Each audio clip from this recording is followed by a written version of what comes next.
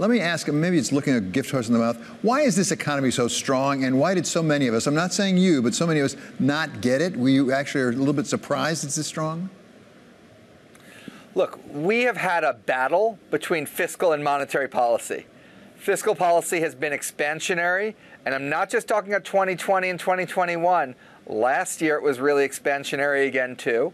Monetary policy has been contracting things, and you see that playing out with strong consumer spending, which the fiscal policy has been helping, outweighing weak categories like residential investment, which have been held down by monetary policy.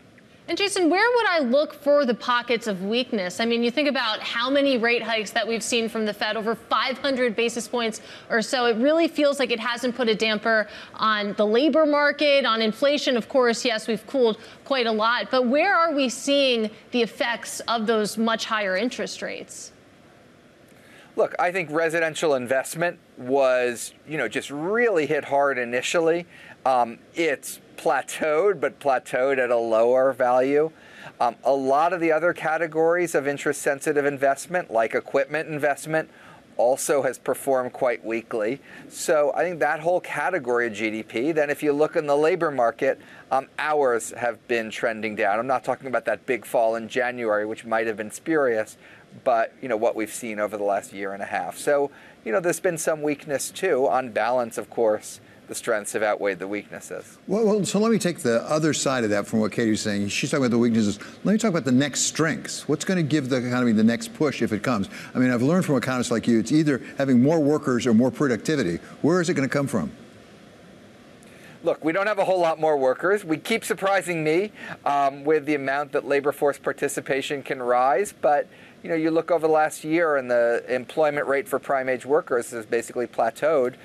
Far and away, the most important thing is productivity growth. That is also far and away the hardest thing to understand and forecast. Well, when it comes to productivity growth, you write in your notes that the productivity boom is massively overstated, massively in all caps there. What do you make of the argument, though, that we could see artificial intelligence contribute to productivity in the same way, a similar way that the internet did in the 90s, early 2000s or so? Yeah, let's distinguish between two different things. One, what are we seeing in the macro data? There's some people that are saying, hey, over the last year, productivity is up 2.7%. That's really high. That's the beginning of a boom. Well, the problem is that a year ago, productivity was down 2.0%. And so over the last 2 years, productivity growth has been quite weak. It's a volatile thing. It bounces around. So I think anyone touting those great productivity numbers, unless a year ago they were fretting about productivity, is probably just overly optimistic. There's then you actually, talk to people, read the newspaper, go on the internet yourself. Generative AI is amazing. I think at some point it will show up in the productivity data, but I don't think it's there yet. And I don't think I would count on it being there in the next 1 or 2 years, which is the time horizon that's relevant for the Fed and its monetary policy. Jason, as you know, here at Bloomberg, we spend a lot of time talking about the Fed, what it will or will not do, and there's a lot of speculation about rate cuts. I guess my question for you as an economist is, what impetus is there to cut rates right now for the Federal Reserve? And what is in the economic data that would say they need to? We've got growth, we've got strong jobs. Why do they need to cut? First of all, inflation's around 2%. Second of all, it's really important to remember that with rates at 5.25, they're really restrictive. If they cut rates, they'll still be very restrictive, just not very, very restrictive. And the mistake that the Fed made in 2021 was they thought that lifting off was contractionary. It wasn't. At first, it was just shifting from more expansionary to somewhat less expansionary. It's the same thing now in reverse. We're not talking about putting the pedal on the gas. We're just talking about easing up on the brake a little bit.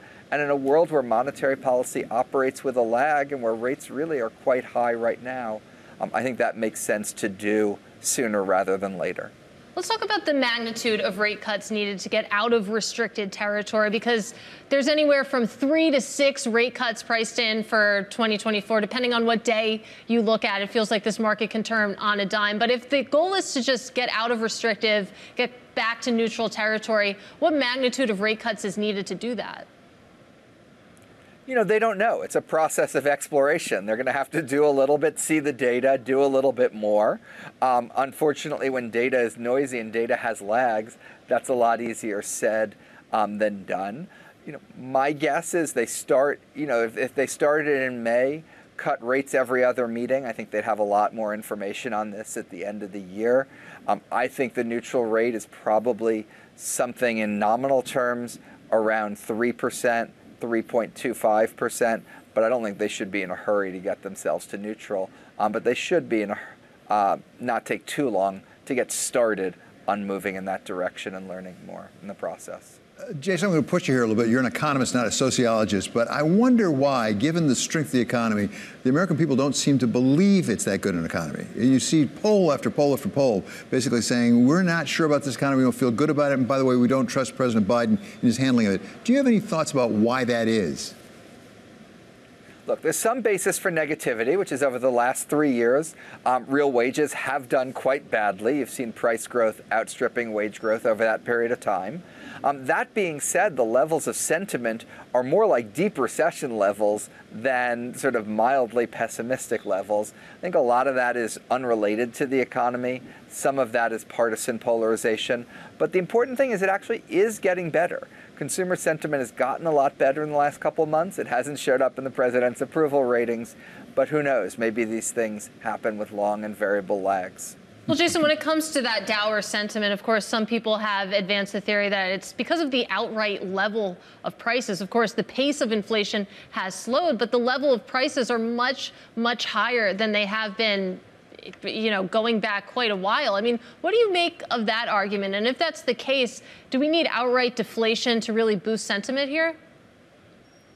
Right. So on the levels, I think in some ways that's just like thinking of the inflation rate over a longer period of time. So rather than people measuring inflation over 1 year, they're measuring it over the unit of time I said before, something like 3 years. And prices are up, I can't remember, 20% or something over the last 3 years. Wage growth has been higher than normal too.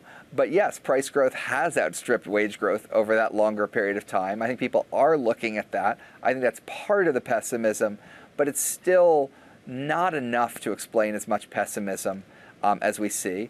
And then in terms of deflation, it's not going to happen unless we have a catastrophic recession. So at some point, people will get used to this price level. I hope at some point wages will fully catch up with prices, and that's why they get used to it. But deflation is just not an economic policy option.